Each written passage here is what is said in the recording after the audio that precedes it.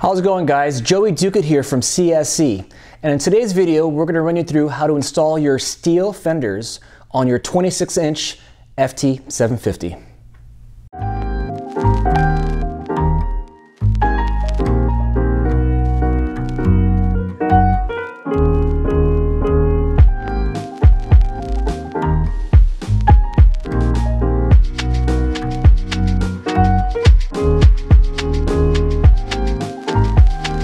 So the tools you're going to need to install your fenders.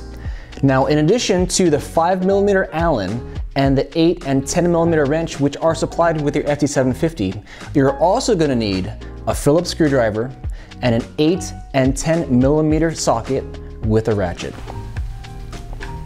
So all the necessary hardware for installing your fenders is included.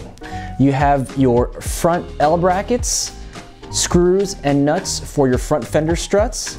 You have your long 6mm bolts for your rear fender, washers and nuts, and you have your rear 6mm screws for your rear fender struts.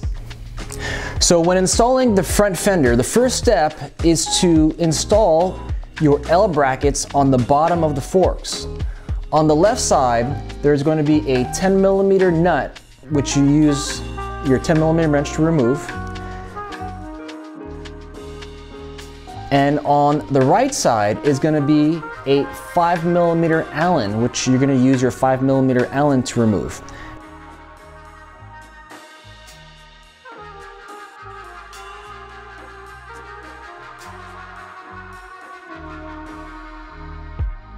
Now here's a tip.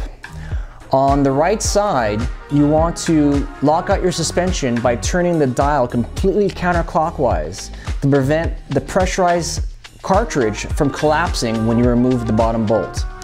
And you just install the L brackets using the stock hardware. Using a 10mm socket and wrench, remove the bolt attaching the headlight to the fork crown. Carefully fish the fender struts from the rear of the forks to the front. Attach the fender bracket using the stock hardware from the rear of the fork crown.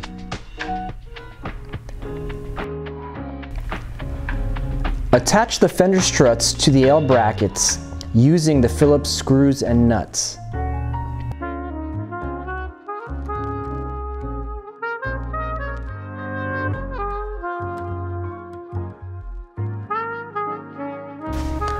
Now, minor adjustments will be necessary to ensure that the fender is straight and is not rubbing the tire.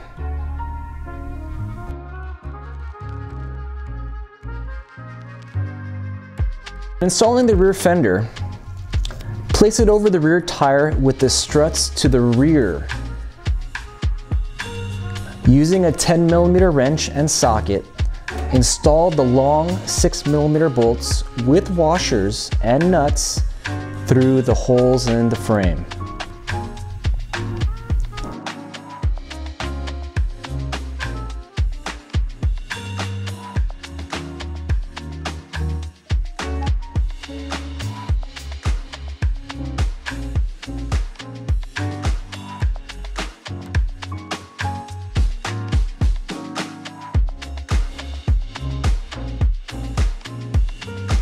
Using a Phillips screwdriver, attach the fender struts to the top threaded holes in the frame. Again, minor adjustments will be necessary to ensure that your fenders are straight and are not rubbing the tire. Now, if you feel you can't perform any of these steps, please bring your bike to a bike shop for a professional to install them. But after installing your bike, please make sure that all the fasteners are tight and go out and ride. Please like, subscribe for more future videos from CSC, and we'll see you on the trails.